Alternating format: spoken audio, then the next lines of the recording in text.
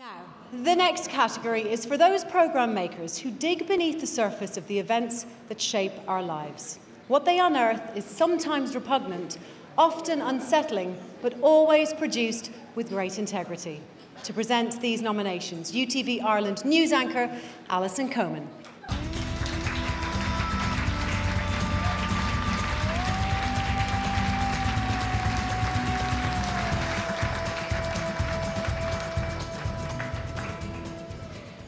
Good evening. Now, it's been a year of upheaval and at times unpleasant revelation in Ireland, and our current affairs teams have been on top of their game as they investigated a series of national scandals. The nominees are A Secret Buried, the mother and baby scandal. Ashamed that our country has so much hidden. Above the Law. We always happy-go-lucky, but when done that and he was left in a wheelchair, the progress spread.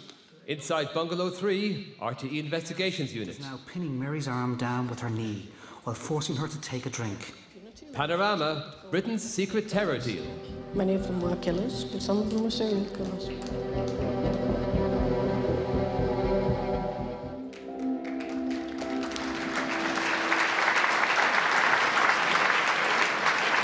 and the IFTA goes to Inside Bungalow 3, RT Investigations Unit.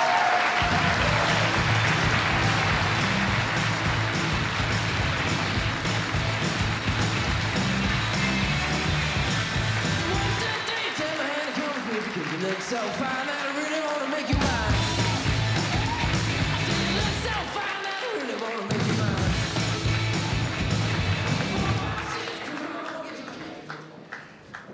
mine. We'd like to thank the women featured, Mary Maloney, Ivy McGinty and Mary Garvin. Sincere gratitude as well go to Sheila Ryan, Breed Dolan and their families for their support throughout the whole of this documentary, and especially for ensuring that their sisters' stories were told. Special thanks to our sources, without whom this film simply couldn't have been made, and to our undercover people who formed the backbone of this project. Thank you.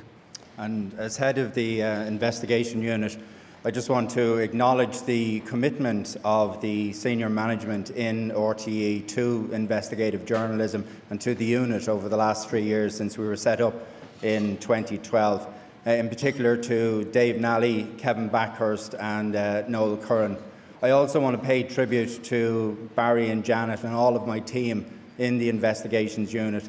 Every one of them come to work every day trying to make a difference. And when you look at Inside Bungalow 3, Fatal Failures and some of the other programmes that we've done in relation to creches and that, I think we are having some success in that regard.